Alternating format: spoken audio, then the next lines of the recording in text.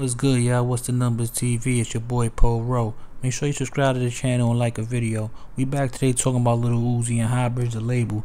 If you remember, not so long ago, Lil Uzi was going through it with his label, talking about he was quitting rap.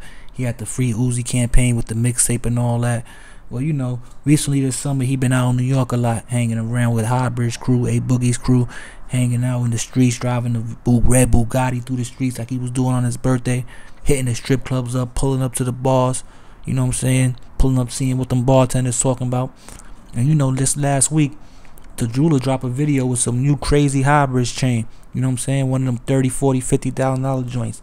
And you know, he flips it over to the back so you can see, you know, usually got the engrave on the back to see who it is, who it's going to. And they got Lil Uzi vert all on the back.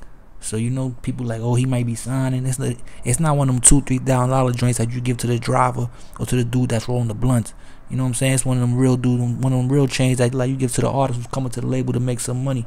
So you know what y'all think about that, man? They get Boogie, Lil Uzi. They both kind of do similar harmonizing and all that. That might be big for the label, man. They already got Boogie, basically the king of New York. Uzi from Philly. You know, that's right there.